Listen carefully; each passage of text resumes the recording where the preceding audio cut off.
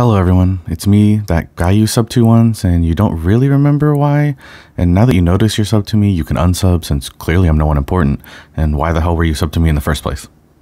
Anyway, as none of you know, I love home automation and RGB lights and all that cool gamer stuff, and one of the most confusing things that was always a thorn in my side is why is it so goddamn hard to turn on my computer with my voice? It seems so simple, but whenever you look up a how-to video, it's like, okay guys, all you have to do is go into your system's folders and change this 3 to a 4 and uninstall Windows and sell me your soul. Click properties, buy my crypto coin, and then you're all set. Like, what?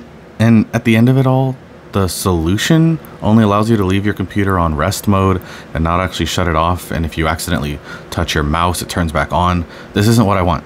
I want it to turn on. I just want to turn my computer on normally. So I've come up with a brilliant solution that no one's ever thought of before. It's all me, no one else, don't look that up. I've come up with a foolproof design I call me want button on, me make thing press button, or for short. It's very easy to set up, it's kind of cool looking, and it does its job flawlessly. However, warning, it will cost you about $50. If $50 is too much to pay for something like this, then fair enough, and holy hell, I've wasted your time. I'm so sorry, this video is pointless for you. If, however, you know guac is extra, and you're a highballer giga chad like me, then this is all you have to do. I'm not paid or affiliated at all with these products, I just randomly found and bought them, and they worked great for me, so I'm happy vouching for them. This first thingy is a Bluetooth bridge that will allow Alexa or Google Home to talk to the bot. And this second thingy is a super cool button pushing robot thingy. Links are in the description for both. They both come with instructions and are very easy to set up and link to your Alexa account. And once you set them up, here's the result. Alexa, turn my computer on.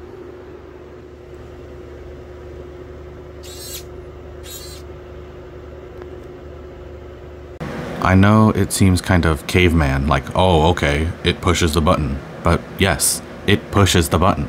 That's all I've ever wanted. You can even program it to hold down the button to shut it off and other things like that. You can group it with the rest of your smart house setup to turn on when you get home, etc., etc. It works. It just works.